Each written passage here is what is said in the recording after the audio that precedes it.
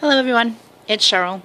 It's March 3rd and as you can see the cars are covered yet again in snow. So that's what's going on in my neighborhood. More snow. They've already plowed here tonight and it seems like the snow has stopped for a while, but there's more school closings and everything because it's going to snow some more, they're saying, tomorrow and through the night. So, yeah, here in Rhode Island it's pretty miserable and snowy.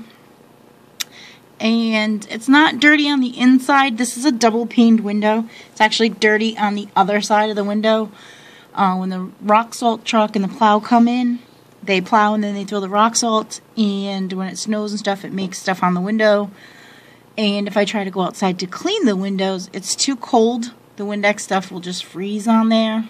So I'm trying to hold off. But, I mean, as far as all the great stuff for planting and all of that, that they have at Dollar Tree, like, I don't know what that is, but that's, look, that's not on the inside. But anyway, yeah, I'm not going to be able to do any of that.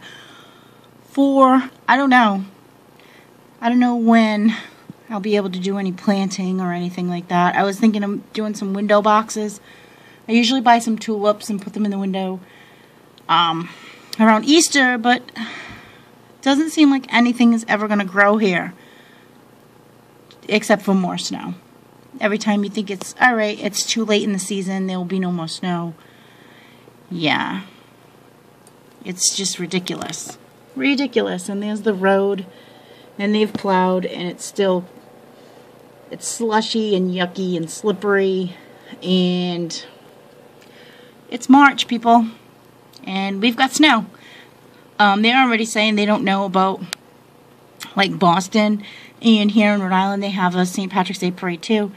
They don't even know if they're going to be able to have the parade route in Boston where they usually do because of the excessive piles of snow. So, I don't know. Yeah. And besides, it'll be cold and miserable anyway. So, probably won't be going to that this year. Alright.